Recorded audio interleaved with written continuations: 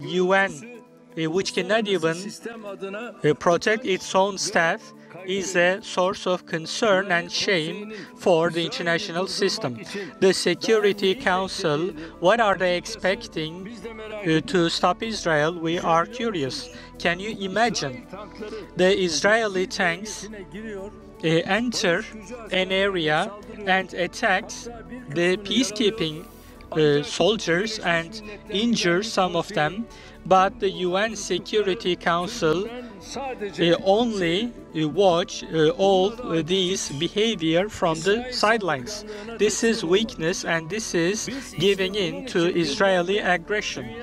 For this reason, for many years we have repeated that the world is bigger than five. To change this unjust situation in the future, we are going to continue voicing truth with a loud voice.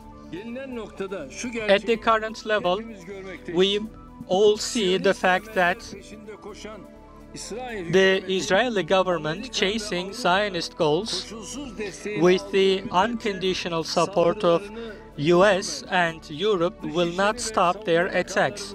Our ministers of foreign affairs and defense in the closed session of the parliament have explained us what the real intentions and the goals are.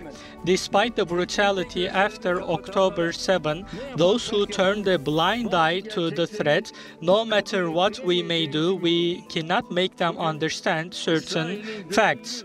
Today, they act like the voluntary speakers for Israel, and in the past, for the Syrian extension of the separatist terror group, they made similar remarks.